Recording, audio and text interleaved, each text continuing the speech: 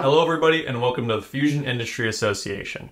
My name is Alexander Behzadi, I'm an environmental scientist and I'm here to present the Fusion News Update for October 4th, 2023. I have 4 stories for you this week. 1. A futuristic plan to make steel with nuclear fusion. 2. The Zap Energy approach to commercial fusion. 3. Germany holds fusion hearing after funding and strategy announcements. And 4. Superconducting magnets as catalyst. Additionally, I have a few bonus stories to share if you stick around until the end. 1. A futuristic plan to make steel with nuclear fusion. Fusion power startup and FIA member Zap Energy, located in Everett, Washington, and Nucor, a leading steel producer with operating facilities in the United States, Canada, and Mexico, have joined forces to develop a 500 megawatt electric fusion power plant. The collaboration involved a large investment of $35 million from Nucor into Helion to help in the delivery of this fusion power plant, which will be located at one of the Nucor North American steel manufacturing sites, which is among the largest electricity consumers within each state they are located. This collaborative effort aims to accelerate the future of clean energy in the industrial manufacturing sector. Zap Energy, renowned for its innovation in fusion technology, has already achieved impressive milestones, including the creation of 6 working fusion prototypes and becoming the world's first private fusion company to achieve 100 million degree plasma temperatures. Currently, the company is in process of constructing its 7th prototype, Polaris, which is expected to demonstrate electricity production from fusion in 2024. Nucor, which calls itself one of the world's cleanest steel manufacturers, has shown their commitment to reducing its carbon footprint. And this fusion energy agreement would be a massive step towards their goal of achieving clean energy for steelmaking. The fusion power plant will provide Nucor's steelmaking facility with zero carbon electricity. And it's worth noting that this collaboration is the first of its kind at such a scale and is set to pave the way for decarbonization within industrial manufacturing. Helion CEO David Kirtley expressed his enthusiasm for the partnership, stating, "We are proud to have investment from Nucor and to have the opportunity to work together on this project. Their commitment providing their customers with the lowest embodied carbon steel and steel products available makes them a great fit for deploying 500 megawatts of fusion power." The collaboration between Zap Energy and Nucor signifies a pivotal moment in the fusion industry and the broader effort to transition to clean energy and industrial manufacturing, and would provide a blueprint for fusion companies to sign similar deals with power customers in the future. 2. The Zap Energy approach to commercial fusion. FIA member Zap Energy, spun out of the University of Washington, stands out with its pioneering approach centered on the Z-pinch concept.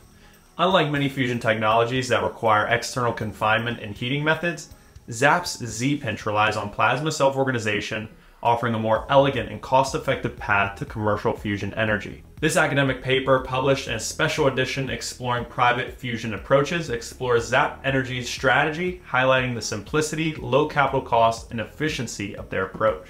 Zap Energy's key innovation lies in utilizing plasma flow to stabilize the Z-pinch. This approach enables the creation of high-performance plasmas with fusion capabilities comparable to larger and more complex fusion devices. A fundamental advantage of Zap's approach is its engineering simplicity and the reduced capital cost. Unlike other fusion methods that demand complex external systems, Zap's Z-pinch eliminates the need for high-field magnets, external magnetic fields, and capital-intensive heating technologies.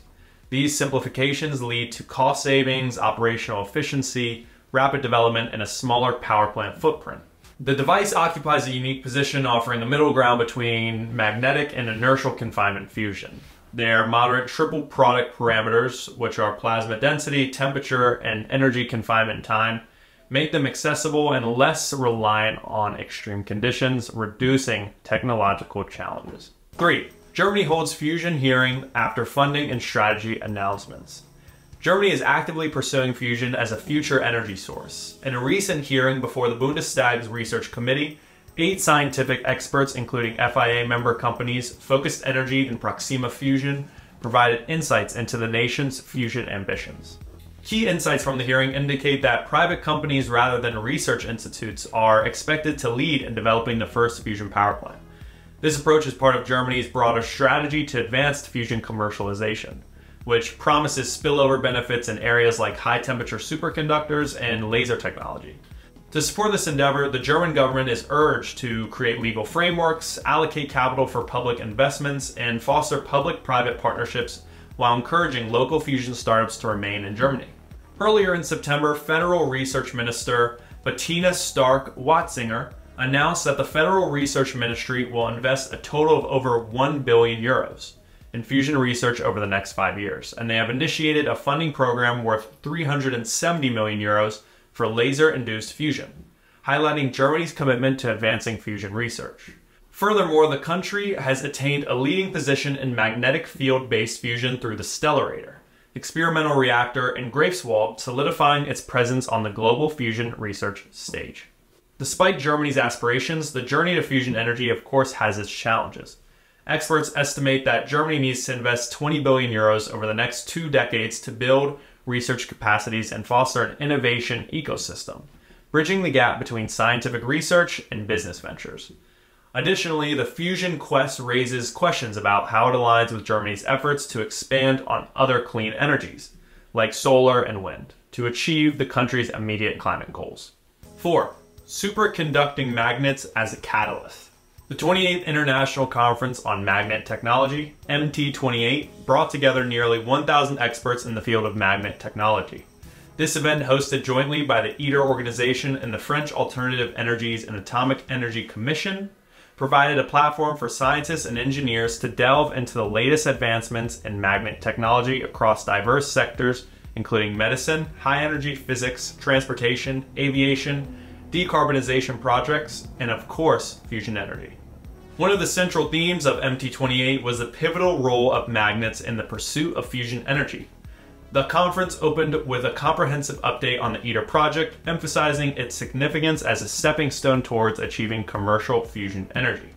Participants engaged in discussions about alternative approaches to making fusion energy commercially viable, focusing on crucial factors like the cost per kilowatt hour, which is expected to drive the deployment of fusion as a clean and sustainable energy source.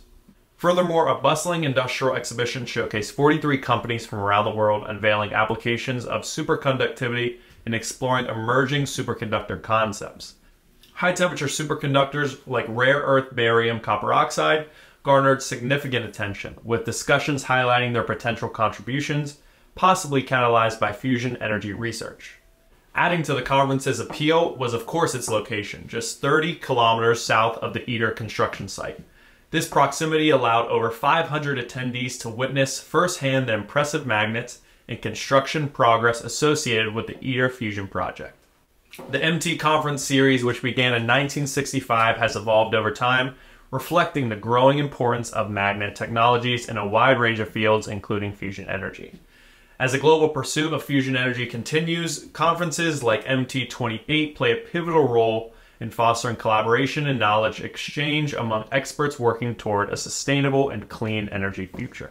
And now I have 3 bonus stories for you. All-In Summit, nuclear fusion, and the potential for energy abundance. During the recent All-In Summit hosted by Chamath Palihapitiya, Jason Calacanis, David Sachs, and David Freeberg, who are hosts of the All-In podcast, where they cover all things economic, tech, political, social, and poker. They welcomed 2 FIA member company CEOs, Bob Mumgard of Commonwealth Fusion Systems and David Curley of Helion Energy, to give presentations and engage in a discussion of the commercialization of fusion energy, technical challenges for each of their systems, and the price per kilowatt hour at scale, and much more. I highly recommend checking that out. US aims to create nuclear fusion facility within 10 years, Energy Chief says. As discussed many times over the last year and a half on this channel, the Biden administration is planning to establish a commercial fusion facility in the next decade as part of its transition to clean energy. This article echoes the US bold decadal vision, originally unveiled in March of 2022. And 3, fusion is almost here. This is no time for Congress to shortchange research funding. And with that, that is all for the fusion news this week, and I truly hope you enjoyed. If you did, please let me know by liking this video, leaving a comment down below, and if you aren't already subscribed to the channel, please do so. Have a great rest of your week.